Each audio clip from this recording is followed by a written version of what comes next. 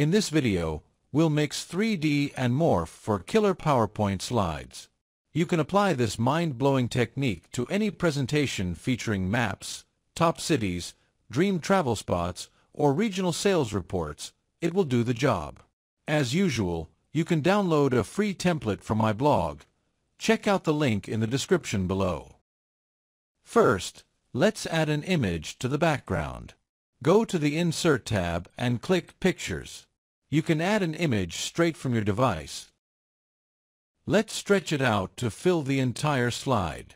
To bring back the original proportions, open up the Crop menu on the Picture tab and hit Fill. To close the Crop tool, just click outside the image. Duplicate the slide, click on the image, head to the Picture Format tab, and hit the Crop tool. Let's zoom out and make the image a bit bigger. Click the image corner and drag it while holding Ctrl. To close the Crop tool, just click outside the image. Now select the slides and fire up the Morph transition. Click Preview to check out the transition. Go to the Home tab and add a text box, and start typing. In case you're wondering, the font I'm using here is Poppins. Now select the text and make it smaller. Give the top 5 text some extra punch by making it extra bold. Select all the text and copy it. Use the Ctrl+C keyboard shortcut to speed up your workflow. Now type 3 dashes and paste the text with Ctrl+V. Repeat the process, typing 3 extra dashes at the end. Now select the text box, then go over to the Shape Format tab, open Text Effects, go to the Transform menu, and select the Circle option. Just sync up the width and height to get a perfect circle. Now let's slide it over to the right and bump up the size a bit. Select the whole text, then right-click on the text and choose Font. Go to the character spacing. In this case, 4 points gets the job done. Now let's align the text to the middle. I'm going to nudge it a bit to the center for a nice balanced look. Next, copy the text and paste it to the second slide. Then rotate the text on the left by 90 degrees. Now duplicate the text. To do that, hold Shift and Control and drag it. Your goal here is to find that sweet spot of perfect symmetry. Smart Guides will help you with that. Now you can delete the text on the right. Let's preview the transition. Awesome! It's time to add a 3D model of the Earth, and go to the Insert tab. Click on 3D Models and choose Stock 3D Models. Search for Earth. Let's pick this one. Now snap it to the center of the text with the trusty Smart Guides. Make Earth bigger until it fits the text frame just right. Perfect. Now let's copy it to the second slide. Line it up with the text and give it a random spin. Let's preview the transition. Excellent. Let's move on to the third phase and bring in the content. Go to the Home tab and zoom out the slide. Now add a text box. Set the font color to yellow. This is going to be the name of our cities. Go for the extra bold and align the text to the left. Let's type in a placeholder text. Make it a few steps smaller. Now duplicate the text. Here's where we put the population number. Let's make it white. Duplicate it and drag it up. This is going to be the position. Since it's secondary, let's switch to regular Poppins. Shrink the size and go with a cool dark gray. Next, add a divider line. Now select all elements and distribute them vertically for a well-balanced look. Next, we are going to design a location marker.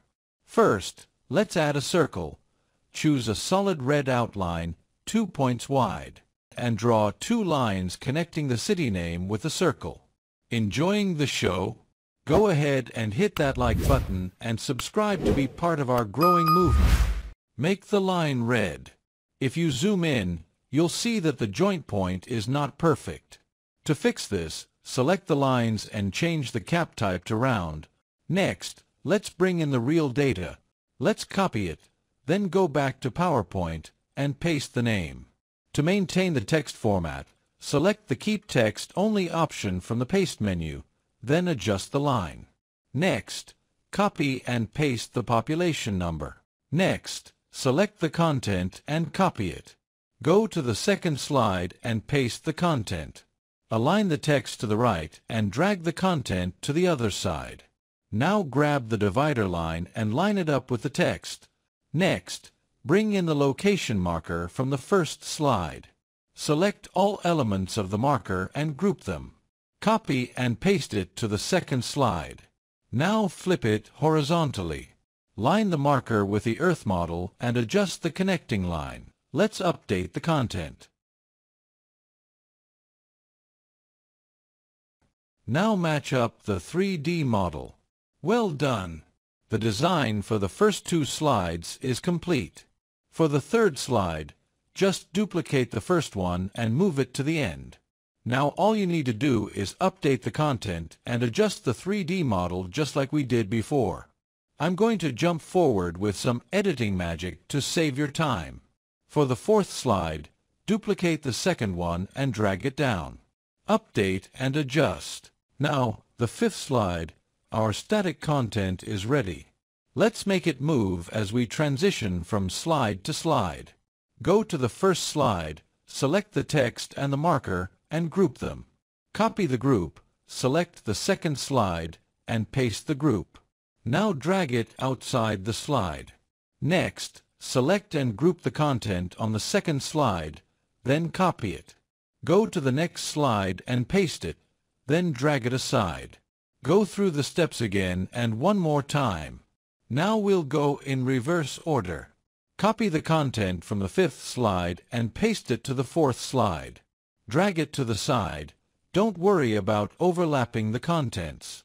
Next step, let's copy the content from this slide back to the previous one. Do the same thing again and one more round. We're officially done. Now let's sit back and enjoy the results. Thank you so much for watching. If you enjoyed this video and found it helpful, please give it a thumbs up. Don't forget to subscribe to the channel for more great content like this.